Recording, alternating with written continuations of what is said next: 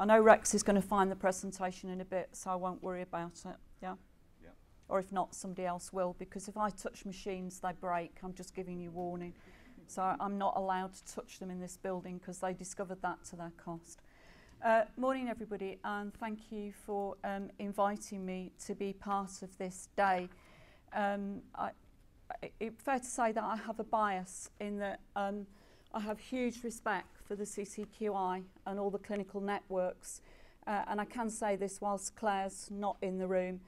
We've got the best clinical networks and CCQI equivalent department of all the colleges, but I'm biased, but I believe it to be true. And I'm very happy to sell enabling environments, and you'll see from the PowerPoint when Rex does put it up later on that I've been selling it in Hong Kong as well. And the other thing I like to sell is a RC site publication called Intelligent Kindness. And if you blend CCQI with intelligent kindness, then we might all be able to be what we'd actually like to be in the workplace, and what we'd like to be when we go home at night and when we go out to play and our family life, and that's to be respected and valued as human beings. So you come from a very wide spectrum of organisations today, and we've all got different language, whether it's patients, users, consumers, clients, but I like to think that what we're dealing with is human beings, and where we deal with them is in the space between each human being, and that's why I think enabling environments are so important. So what I'm going to try and do, because I know that Clare's going to talk about care and compassion, and one of the problems with these words like care and compassion, and I am being recorded and I am a civil servant, but I'll take a risk, is that once a politician adopts a word, it sort of starts to debase the meaning. That's probably me, lost my job at HE, but I'll risk it. So what I want to do is to look at the whole population and the world of work. I then want to move into where we are, because the reason we want to be in part of enabling environment, if we're in the business of working with other people who have mental health problems or in distress or need help and intervention, is that we want to help. So I'll home into what we sort of drew out of the Francis report. Then I'll go on to talk about intelligent kindness, and then I've got a few pictures to put up when Rex decides to do it. He will respond at about the fifth reminder, I think. Being psychoanalytically inclined, you do have to revisit it with him. Okay. Okay.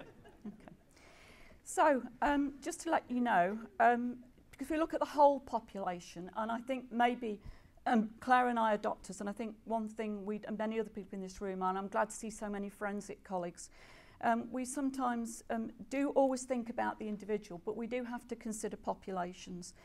So the figures tell us from 2013 that there were an estimated 428,000 cases of work-related stress, depression and anxiety in Great Britain in 2011 and 12.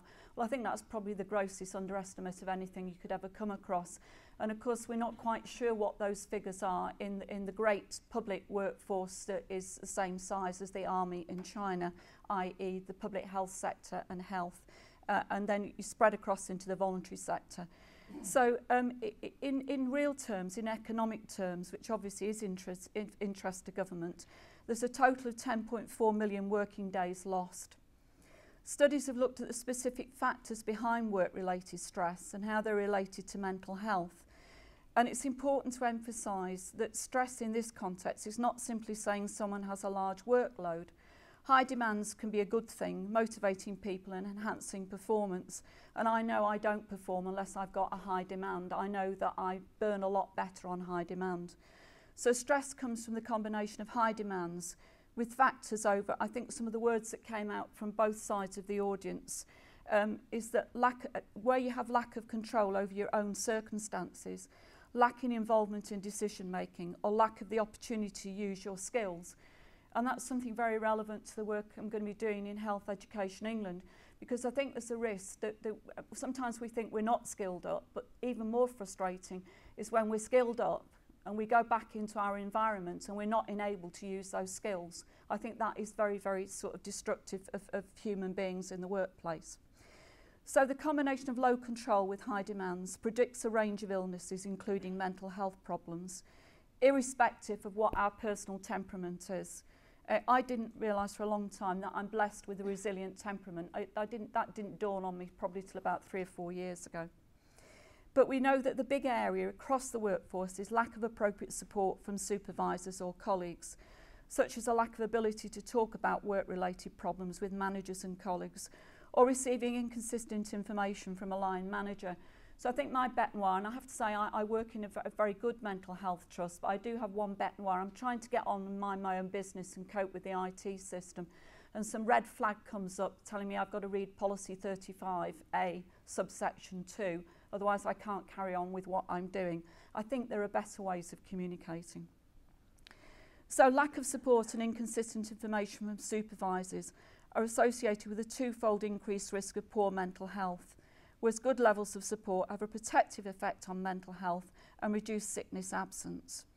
So I think we can learn a lot, and there's a huge literature on what goes out on the big wide world, in the whole world of work. There are standards. Those of you working in managerial executive positions in your organisation know that you have to conform with the Health and Safety Executive legislation from 2004. And we know that, well, do we know that there were NICE guidelines in 2009? How many of you know that there were guidelines about how you work in, what the workplace should offer to those who work in it? So it's probably worth you all looking on the website, and there's nothing surprising in it. It doesn't operationalise it. That's always the problem. You can always get the right words, but it's the how to in practice. Promoting a management style that encourages participation, delegation, constructive feedback, mentoring and coaching. And then it goes on for there with about 9 or 10 points to it. And you can become chartered and you can become investors in people. And I'm not knocking that. But so we know that there's a lot going on in the world of work on the whole. So if I drill that down into really what I think this is about, I mean, yes, we want to be in an enabling environment, and the prime reason for that is we want to be able to deliver best for those that we're privileged to look after and work with in partnership. And we're all very familiar, whether we come from the voluntary sector, the independent sector, or wherever, of the Francis Report. And our college was the last college to do a response to the Francis Report, because I thought we should take our time over it, because there was a lot to learn. And we came up with 5 mantras: always put patients first, prioritise patient safety and well-being. But we did have that we needed to actually help and support the staff in the organisations. And when I started looking at the sort of Francis lessons, and of course in mental health ours was Winterbourne View, responses to inadequate or abusive practice tend to emphasise the practical, ethical or moral failings of individuals. And one of the things I want to look at HEE is in the training of I am a doctor, so I'll talk about what I know, doctors, young doctors. And there's something really quite counterintuitive. You see these bright-eyed, brilliant, bushy-tailed human beings come for interview to medical school, and by year 5 in medical school, you've knocked it out of them. And I just don't understand how we do that. How can you possibly do that? And I can see some nodding, because I don't think it's dissimilar in other trainings, whatever sector, whatever profession you're in. And so much is just put into a course. Oh, well, ethics and morals, well, just stick that in a box. And my biggest fear is there'll be a training box for care and compassion. Now, if there becomes a training box for care and compassion with a KPI at board level, you might as well bury care and compassion into a coffin, because that is not the way to do it. I understand the needs of boards of any organisation and the things they have to fulfil to get the money in. I'm not naive. But these standalone statements will not deliver patient-centred, compassionate care. And I think it's worth just hesitating slightly and talking about duty of candour. So duty of candour was something that was sadly lacking in mid-staffs and wasn't even thought of in Winterbourne View. And drilling down to what duty of candour is actually about communicating one human being to another, and I'll show a PowerPoint about that later on when Rex puts the PowerPoint up. Or he gets somebody else to do it. I'm now trying to help, I'm trying to enable now. If we look at BBC's Winterbourne View television programme, this gave rise to offence when I put this in our report from the college, but it didn't arise primarily as a consequence of placing vulnerable people with challenging. It arose because we put vulnerable people with challenging behaviours in the care of ordinary people in a closed environment. Now, I think a word that's deeply debased is ordinary. I strive to be ordinary because being ordinary is really great. And yet we're so obsessed in today's society with celeb and what's labelled as extraordinary. Well, you can be extraordinary for one reason one day and for another the next day. And hence one of the safety health warnings that should go with tweeting after what happened last night. So I won't mention white vans or flags because I might have to resign. So the primary failing at Winterbourne View was not failure to recognise that abuse was going on. As awful as it was, that was a secondary failing. It was the failure to recognise that such behaviour was highly likely to arise in that setting unless active steps were taken to prevent it. And I think the same lessons sat in mid-staffs. Where I thought Francis didn't go far enough, and where I wonder whether the new commission being run by a surgeon and the chief exec at Salford Acute Trust may not quite get it, is what really human factors are about. So Francis recognises the unhelpful nature of a blame culture, but for him systemic factors seem to be administrative rather than about psychosocial relationships. And in talking about psychosocial resilience, these relationships are in the space between those that we're trying to have relationships with. And it's understanding group and institutional dynamics, and that's why I think enabling environments are so important. So I think what was missing from the Francis report was a psychological perspective. And I think that's the gap that enabling environments fills. What is required to prevent poor practice is the setting up of proper systems of supervision, understanding pressures staff are experiencing, taking action when things go a bit wrong rather than waiting till they're very wrong, and making patient feedback a key indicator of performance. So compassion in care, which is why I took the job at HEE, because I think people were a bit surprised I do, because I'm not a born civil servant, is about education and professional responsibilities for self-care. And that is going to be a big task for me within the HEE role. So what I want to move on to, and I will need the PowerPoints very shortly. He's ready, I can see it. I want to take something out of intelligent kindness. And I could have chosen any of the chapters in intelligent kindness, because if you put intelligent kindness with enabling environments and how you truly, truly value users of services as equal partners, you have the triangle. If you have that triangle, then I believe that things will go well.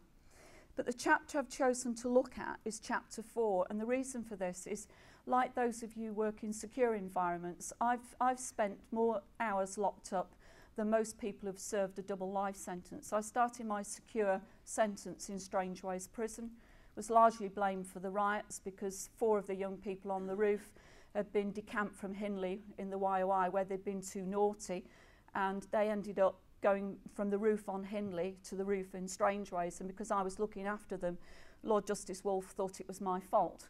I thought that was a bit harsh of him, but there you go. And that taught me a lot about being blamed. So managing feelings of love and hate, I think, because I think if you work in a secure environment, you're paid money to look after people that are demonised by the outside world and who have learnt as a sort of defence to throw at you the sort of worst forms of behaviour that anybody could ever fantasise about. So it's not an easy task. And another book I'd commend to you is that by Jim Rose, which is about working with children in secure care. And it's called From Chaos to Culture, which again I think is what enabling environments are about. Because I think in many organisations we live in free-floating anxiety with brown paper packages that we hope won't land on our lap this week, but will land on somebody else's. And part of the getting under the skin of this is managing feelings of love and hate. And in the book that this married couple wrote, which is John Ballot and Penelope Campling, and I'll leave you to work out who's the analyst and who's the hospital manager, in this chapter they start off by saying, "There is nothing heavier than compassion. Not even one's own pain weighs so heavy as the pain one feels for someone else. Pain intensified by the imagination and prolonged by 100 echoes." It's a quote from The Unbearable Lightness of Being. And they talk about what's happened in the culture with the KPIs and the tick boxes and the measuring of things, a pull away from kindness. And they look at, again from their perspective, about how seemingly caring people behave unkindly. So how do good staff become bad? And this is a theme throughout the whole of their book. And I haven't got time to go into depth into the chapter, but I think if you start to look at some of the headings in the chapter, and you think about your position in any organisation. I was just talking to Adrian before we began, and I think there ought to be a sort of spin-off of enabling environments, and I think that ought to be a day course given to board members of any organisation, to trustees, because if they don't get it at that level, it will never be adopted at all the other levels. I've been asked to talk about from the ground up. The ground up know what the, I hate this word, tissues are, but it's got to be understood at board level. And I think it's a bit, you know, this sort of business management pictures you get. I was a reluctant leader. I refused to go on a business management course. So they found me a course at Manchester Business School, which was run by the Emeritus Professor of Being Awkward. He was a professor of business management, and he had us all, we're all recalcitrant. And he called the course How to Beat the Bastards. So he got us into the mindset, and then he coaxed us round saying this is the wrong attitude. But many of you are old enough will remember that sort of visual picture. It was then on acetates of a triangle, which was a series of pigeons crapping on each other. And the ground force, the workforce, felt most crapped on. Well, actually, it was the middle managers who were getting it both ways. And I actually think the key people within enabling environments are these, even the name's derogatory, middle managers. Well, what are they? Failed clinicians, or not going to get to board level, not going to be CEOs. And there's all these stereotypes about middle managers, but they are actually the linchpin to how this will work. So I've probably insulted everybody now. I haven't yet sworn, because I was a bit reluctant when they said it's videoing, because I do have a habit of swearing, which you know, if my grandchildren saw this, it would be not good, would it? So the authors go on to talk about the wounded healer, and this is where I'd have to go over to Rex, because it all gets too analytical for me. Intrinsic horrors and anxiety. The relationship with the work one does is not fixed, and there is a potential for many types of experience along the way to push one to behave in an unkind manner or get stuck in an unkind state of mind. And I think that's what happens in closed institutions. We get stuck in an unkind state of mind. The other thing I like about what they talk about is engaging with ill-being. And they say ill-being is a state of complex unease. Now just think about it. When you go through various cycles of complex unease. A, will the alarm clock go off in the morning? B, will one of the kids have a temperature that the Calpol won't bring down, so I'm going to have a childcare problem. So you have all that domestic unease before you get to work, and then you come through the door and you pick up a new set of sort of complex unease. And I think it's a good description. A person may find it hard to name, evaluate, or express the basic symptoms of an illness. And this is not just the illness of the person we're trying to help, but actually the dis-ease that we experience. And I believe disease, I'm a doctor, I believe in disease, I believe in classification, I believe in diagnosis. But I believe what comes through the front door, particularly to see Clare in a general practice, is a person's dis-ease. And I believe what grows in environments that are not enabling is dis-ease. And of course, if you leave it to linger, it gets infected, sepsis sets in, and it becomes a disease. I won't dare to talk about psychological defence mechanisms in front of Rex, because then I think I would lose the plot. I think there is the risk, and I think it's a particular risk working in the field of mental health, whether in the voluntary sector, of over-identification. My wonderful son-in-law runs a gangs project in Manchester, and he's totally ignorant of anything to do with mental health. I've got his permission to say this, he's totally insightless to the fact that he definitely had ADHD as a child, and as an adult it's what gives him his creativity. So he's not hampered by knowledge. So he sees whatever comes through the door as a human being coming through the door. What can I do to support them and help them? And in a way, that is a great sort of knowledge base to have, that you're not hampered by knowledge, because we do need knowledge. So over-identification is something. We're very good, and I think we're particularly good in mental health. In fact, I think we've got a higher PhD in it. I mean, we absolutely major in guilt and self-blame and shame. I mean, if there was an award for it, we'd get the award every year. And sometimes this is sort of fostered by our colleagues in the rest of medicine. But we really do have to get over ourselves. But I think the key thing is how to manage our feelings of anger and hatred sometimes towards other peers who are staff, and sometimes towards those we're caring for. I'm a child psychiatrist, so I have to mention Donald Winnicott. And this is, you're going to feel uncomfortable what I'm going to say next, because this goes to the heart of being ordinary, which is what we should strive for. And what we need to be in work and in an enabling environment is good enough. And yet all these targets drive us to some nirvana of excellence that won't work. Perfect example was the Ofsted inspection today in Tower Hamlets. So we're getting fantastic scores on the doors with their results. Then something comes from left field, which was about faith, misinterpretation of faith, and was there movements emerging in schools. And suddenly their Ofsted rating plummets because the top of the tree have changed the criteria. And so things are very sort of transient, aren't they? So being good enough rather than perfect is fine. And you can take a leaf out of the work of what we look for in all of us working with children. What we're looking for is not perfect parents, God forbid, but good enough parenting. And I think we fight shy of that because CQC have adopted these Ofsted ratings, haven't they? And yet, you know, it's setting us up to fail. So I've probably insulted all 4 bits of the Quango. So now I need the PowerPoint. Let's see. What's it called? She put it on there. You might have to get help. I can carry on without the PowerPoint. She did put it there. Yeah. Okay, I'll just keep going. I just want you to see the pictures, basically. It's not the words. Yes, you got it there. There was a frog. Did you see the frog?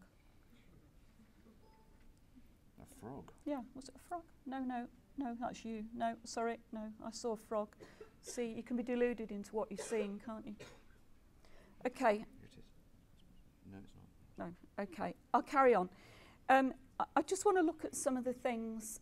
This is a presentation I took to Hong Kong, and I just want to get some of what I think are the key things. Somebody said over here, a positive word was innovation. But there are challenges that mitigate against innovation within health services. I would like to think it's easier in the NGOs, but I'd like the NGOs to secretly tell me outside a room that it's as hard to innovate in the NGOs as it is in the public sector. But don't answer me loudly now, because you have the same systems and you're worrying about bidding for the same pot of money and everything gets blended in. And I think innovation is the challenge. It's about overcoming system inertia. We have complex adaptive systems, and above all, we've become risk averse. Brilliant. Okay, fantastic. You see that the man can do it. So I just want to look at some of the realities. We've got globalisation in medicine. We've got a commodity of healthcare. All these things are changing. This is what we're trying to do. This is how the enabling environments are going to have to flex within health. The impact of new technologies, which I think are great, with some caveats. Changing demographics, the shift from hospital to community, continuing changes in service configurations, and if NHS England do finally decide what they want the new services to look like, would they tell HEE so we can plan for the education? So that's an internal sort of discussion to be had. And of course what we know in health is that increasing demand and cost pressure. That's the reality, which is what makes it difficult for a CEO of any health organisation to function from day to day. That's what they're actually up against. So there it is. So the health service is you know, as the guy who had the first job at NHS England said, that it is like turning the Titanic. So there is system inertia. We are complex adaptive systems and we're risk averse. But, you know, the frog spawn, as long as some naughty boy, sorry I've been sexist, doesn't come along and destroy the frog spawn, does this amazing journey into an adult frog. And so they can innovate, they're adaptive. How long have I got, Rex? 5 minutes?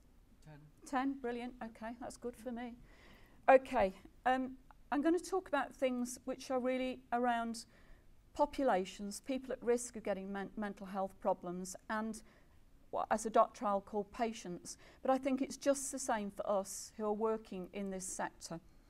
So there are 4 components towards partnerships in mental health care. And I want to talk about horizontal epidemiology. So everybody's used to long-term, longitudinal studies, by which the time you publish them, they're out of date because the system's changed so much that they've lost half their meaning. So I've now annoyed every academic in the room. Psychosocial care, which I think is a much underestimated. I mean, if anybody thinks they're going to improve their outcomes in hernia operations without taking into consideration the body with which they're doing the hernia operation on, that the fit young sportsman and the 88-year-old with chronic obstructive airways disease and nobody to look after him back in the community is naive in the extreme. Resilience, which I'm a great fan of, and social identity. And today we've got a social identity as professionals, volunteer workers, users, carers, whatever identity we bring into the room. Horizontal epidemiology recognises the quality of people's lives, which includes those who work in health, and the circumstances in which they live. And I think that's at the heart of enabling environments. I may be wrong, and Rex can tell me afterwards. Psychosocial resilience was seen as a bit of a happy clappy thing to be talking about, a bit soft and a bit flaky. But it's a science coming into its own, derived from disaster psychiatry and individual trauma. And recovery, horizontal epidemiology and psychosocial resilience turn on trying to alter the circumstances in which people relate, live and work. And unless you live on a desert island or you are so rich that you live in an altered world, or you don't recognise that there are many houses, if you travel from Manchester to London on a train, that do have red flags and white vans outside them, then this is what ordinary people are doing. And it's in order to provide them with the opportunity to achieve satisfying social identities and derive support from membership of networks and groups. And I think that's what you should be getting in the world of work or school. Social groups and identity, I think, are very strong, and I think there's much here. I would like to see those who work in the health profession not take the wonderful things they do outside work and just drop them at the front door. So I've got time to ask how many of you are school governors, how many of you do voluntary work, how many of you do soup kitchens, anything else that you do. And you drop that as though it's not valued and valuable, but you bring it to work with you, and I think we would be better. We've evolved to function in social groups, and if you look at the work of Haslam, they're a married couple from England who now work in Australia. They've described the virtuous circle of social identity, and I think this applies as much to those who are working to help others as those we are striving to help. That if you have a sense of community, and I think that's what some of the words were about what you want in an organisation, it gives you a basis for support and coping.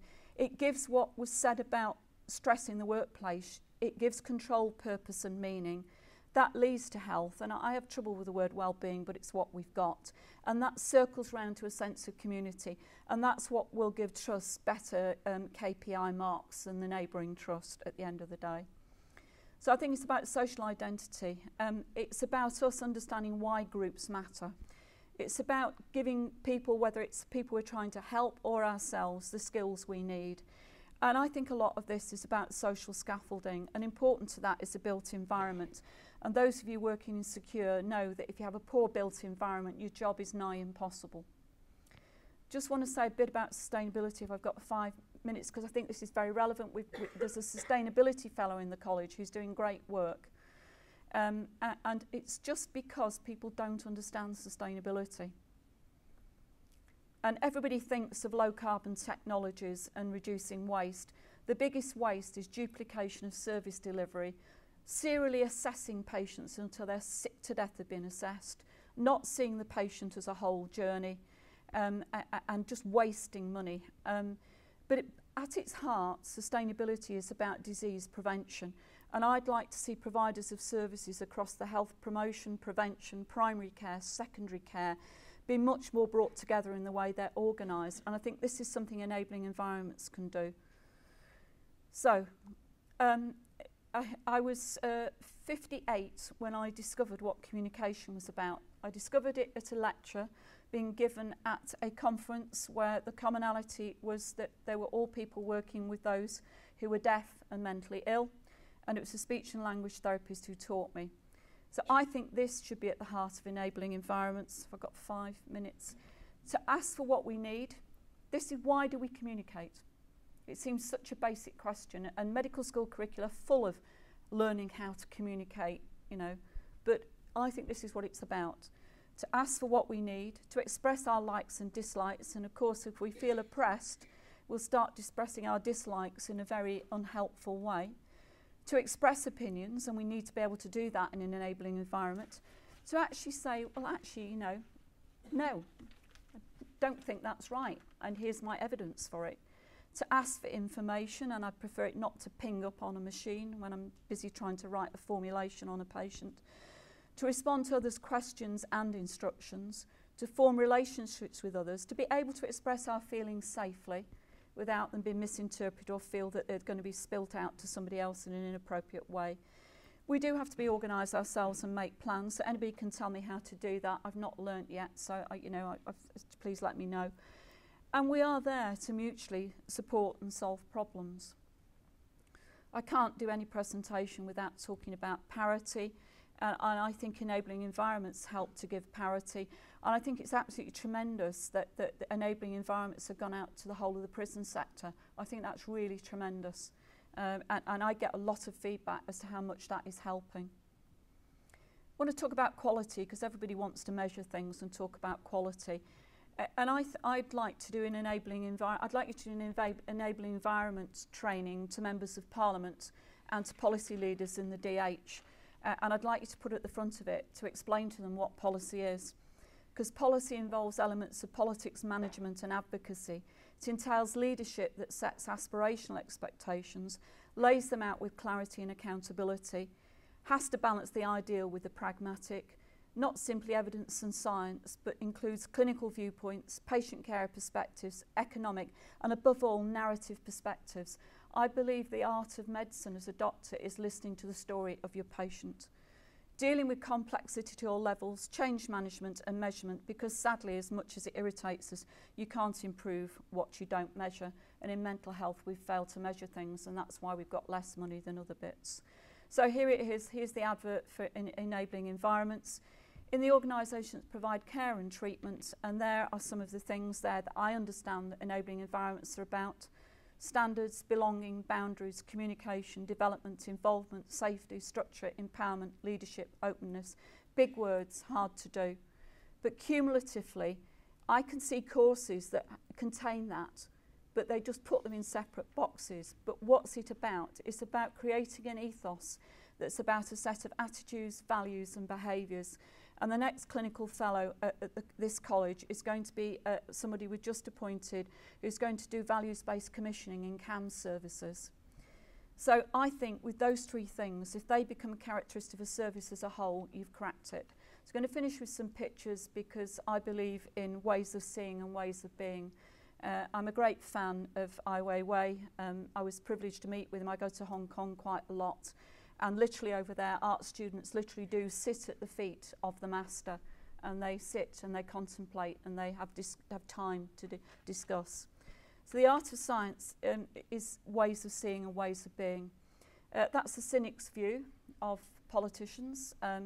This is actually a graffiti under the Elephant and Castle under Skipton House. I don't suppose any minister has ever seen it. But I think sometimes it does sum up how both patients and us as workers feel. The smile says one thing, but the actions say something different. People live in society, they don't live in mental health services, and people who work in health are human beings who have whole lives, not part lives. And anybody who thinks that their work position is perfect and they spend 7 days a week there, come and see me, you desperately need help. It's on being human. Please do not feed the humans. And sometimes I think that's how we feel. System malfunction. Well, certainly you can only cope with so much stress and change in an organisation. Then you do go into system malfunction, and then you become high risk to others. This site is managed and maintained by Blank Expression. I'll leave you to apply that to whom you feel it best fits. And as in life, I've got a lot of time for the CEO of Apple. Skate to where the puck will be, not where it has been. Because I'm a child psychiatrist and I chair a children's charity, I like to see this picture. You can tell that they belong to the same species. They're not all looking in the same direction, so there's been a bit of a row over the breakfast table. And they all come in different colours and sizes, and that sums up the family of health. Just want to say, I think what enabling environments do is they are skating where the puck will be, not where it has languished and festered for too long. So I hope I've sold enabling environments. I don't feel I need to, because I feel they sell themselves. And if you have been, thank you for listening.